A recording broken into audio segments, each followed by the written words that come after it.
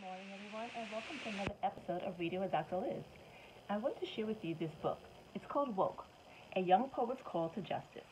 This book was sent to me by one of our wonderful teachers at Mosaic, and one of the poems really stood out to me. So I'm going to read that poem to you. Here we go. The Good Body by Elizabeth Acevedo.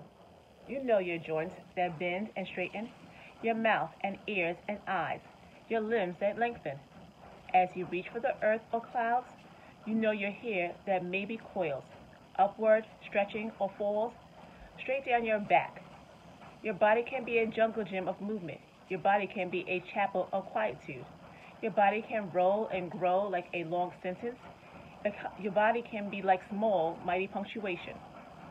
Your body can be encased in metal or adorned with wheels, in need of medicine and extra support.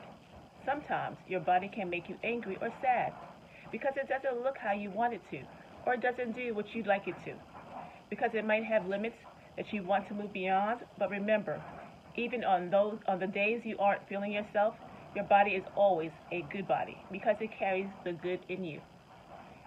During this journey of getting healthy, sometimes I didn't like my body. I didn't like the changes that were happening to my body. But this poem reminds me that my body carries me, the real me, the powerful me, and I'm grateful to have this body, whatever this body looks like. My body has definitely changed over the course of the past year. It's okay. I loved my body then, and I'm learning to love it now.